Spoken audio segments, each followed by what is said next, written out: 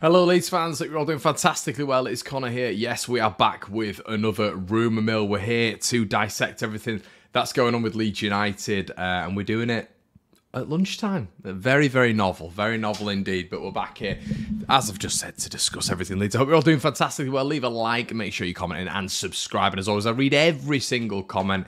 And yeah, if you want to help the channel as well, head on over to the Patreon. A link will be in the description below, and let's get to it. So, first thing off the bat, Willy Gnonto, his agent talk has been going absolutely viral over the past couple of days. It's basically, I'm paraphrasing, I'm not going to pull up the direct quotes, but essentially, Willy Gnonto's agent was saying that, you know, a Premier League move would be desirable, or is desirable. And as I say, guys, I am paraphrasing. That's not a direct quote, but if you read the quote, if you're picking it apart, that's essentially what's being said there, really.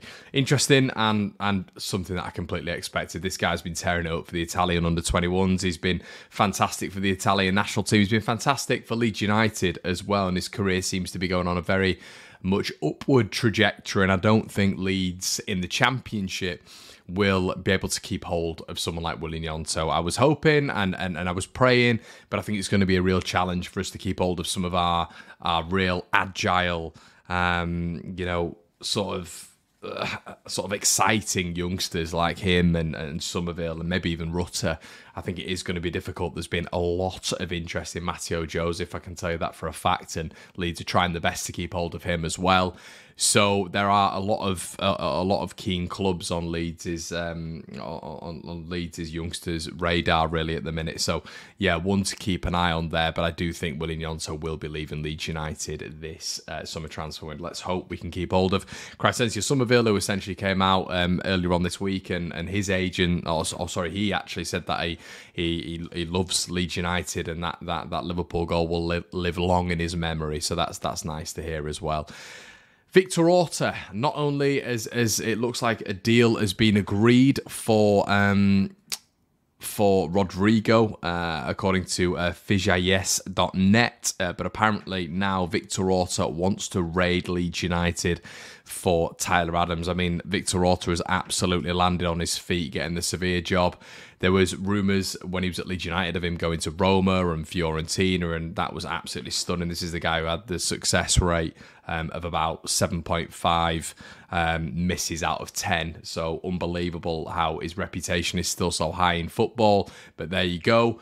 He will be looking at some Leeds United players, as we mentioned with Rodrigo, Tyler Adams. Maybe there's others in there as well, where he can really get a really good deal there. He knows every sort of fine print detail in the contract negotiations, and you are expecting him to take advantage of that. And Rodrigo's definitely one, but Tyler Adams is another where I think it's going to fall down for him, and it's going to be quite nice seeing it fall down for him. Is Tyler Adams, in my opinion, will not be leaving this country. When he first signed for Leeds United, it was all about making it in the Premier League and staying in the Premier League. A lot of American fans do watch the Premier League, as we know, and it's the biggest league in the world for those guys. It's the most coverage they get out there as well, and it's the biggest league in the world in general. There's no way Tyler Adams, after making his footprint in the Prem, will and have his 6 months out as well. You know, he didn't have a full calendar season in the Prem. Will be wanting to go to La Liga or the Bundesliga. He's going to want to stay in the Premier League, and I presume that is what his agent is working towards now. I'd be really, really shocked if he went abroad. Once again, on the Connor Believer rater, do I think Tyler Adams will be a Leeds United player come the end of the summer? I do not. I think Tyler Adams will move on, but I trust Leeds in that department to get it right, because I think with the possession-based system, as I've mentioned prior, there is a lot of scope for some decent players in the Championship who can play a very, very similar role to Tyler Adams.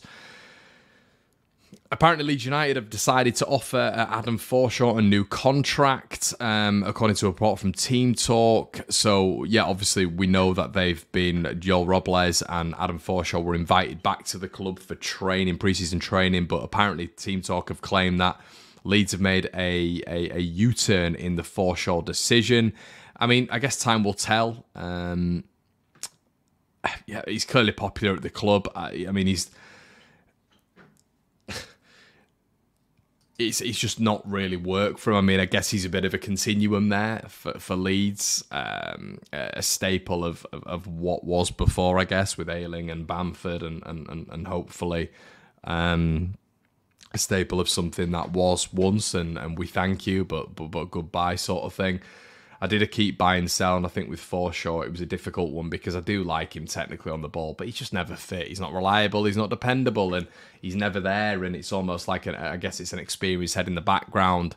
A Leeds going to give him the Brady contract where it is a year. You know, we give him a year and then that's going to be that, and I think that is what it's going to be, to be honest with you. So yeah, I guess it's all right. I don't really mind it, but let's not go too sentimental with this and offer him a 2-year rolling contract or anything like this. I think Adam Forshaw's time at Leeds United should be coming to an end, to be honest, if it was my choice. And let's see if we can, move on and actually, galvanise a new Adam Forshaw and a new Patrick Bamford and a new Luke Ayling who can bring us into this next semester of football games. Although I do think it is very important to retain some experience.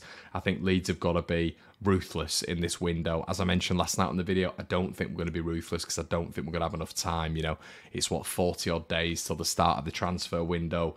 Leeds are going to need some of these experienced heads to be able to play in the Championship and help these youngsters as well. I don't think getting rid of 80% of them is realistic, to be honest with you. Interesting one here as well to finish on. Apparently, according to The Athletic, Leeds United are interested in Liverpool centre-back Nat Phillips. Leeds are gearing up for a return back to the Championship, but obviously we've not got a manager yet or owners that have been approved by the EFL. But apparently, trusted reporter Phil Hayes reported in The Athletic that one man on Leeds' radar is Nat Phillips. Obviously, he's very far down in the pecking order, but Leeds are going to be joined in the pecking race by many other clubs, and also, but he's been at Bournemouth before, hasn't he? So that's definitely one to keep an eye on. But yeah, I didn't expect Nat Phillips, to be honest with you. And from what I remember with Nat Phillips, and even when he played for Liverpool, he was almost like he'd head his grandma. You know what I mean? He was very aggressive in the air, and he's very, very set up for Championship football. I don't think he'd be a bad signing at all. Obviously, I read yesterday, and it was a Leeds/49ers fan who essentially was saying that you never ever know who the 49ers are going to appoint. They're such a closed book, which is interesting. This was a 49ers fan who's actually worked for them in the media department, and he said, I find it funny how Leeds fans, him being a Leeds fan as well, think that they know what the 49ers are doing. They will not have a clue. There could be a third manager, there could be a fourth manager who's in the conversation, and they'd never know that, which is fascinating and could open the discussion again, to whether or not they're looking at Corberan or they're looking at Scott Parker or whoever, maybe a little bit of a left field name. And that's going to be very, very interesting to see what happens there in terms of development. And the reason I mention that is because, Nat Phillips, would he be, adept playing possession-based football? I think on Championship level he would be. Obviously been, part of that Liverpool side. I know he wasn't a massive feature, but he did feature in some tough games.